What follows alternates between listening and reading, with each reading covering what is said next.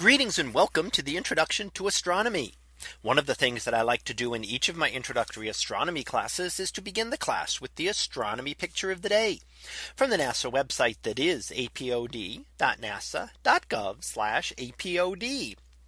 And today's picture for November 23rd of 2021. Well, it is titled "The Sun in X-rays from NuSTAR." So what do we see here? Well, here is a partial image of our sun. We can see a portion of it here. And this is looking at it in X-rays, which is part of the nuclear spectroscopic telescope array, which is in Earth orbit and is going to look very closely at the sun. So here we see a image that includes the X-ray emission, and that is also the sun in ultraviolet light. So the base image is the sun in ultraviolet, but the blue and green is X-rays. So the sun giving off a lot of energy. Most of the sun's energy is emitted in visible light. However, portions of it can give off lots of other types of light and higher energy, including ultraviolet light and X-rays.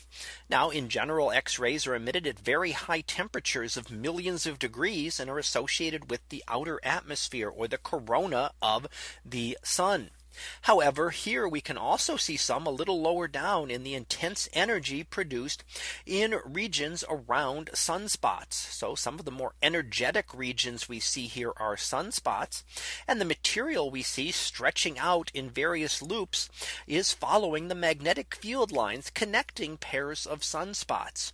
So a lot of this material is then actually lifted off the surface of the sun by the magnetic field. As it lifts up from the surface and pushes up, we see the magnetic field lines kind of bowing out, and it pulls up some material off the surface. Now, much of that material will rain back on the sun as thousands of degrees hot plasma rain onto the surface of the sun. Others will extend outward into space. Sometimes it can be pushed off with enough intensity that we can get solar flares and energy bursts that push material off the surface of the sun altogether.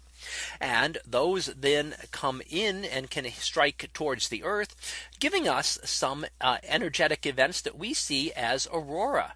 And that's when these particles then strike the Earth's magnetic field and funnel around it to the north and south magnetic poles, eventually striking the atmosphere at high speeds and giving off the greenish glow that we see as the aurora. And that all begins here on the sun by these magnetic fields that we can see illuminated in X-rays here.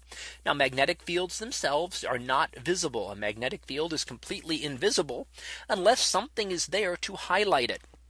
So we can use iron filings on Earth to see the magnetic field of a bar magnet.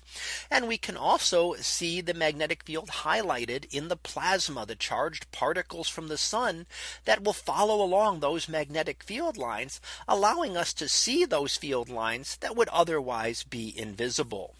So that was our picture of the day for November 23rd of 2021. It was titled "The Sun in X-rays from NuSTAR." We'll be back again tomorrow for the next picture, previewed to be stellar sisters. So we'll see what that is about tomorrow. And until then, have a great day, everyone, and I will see you in class.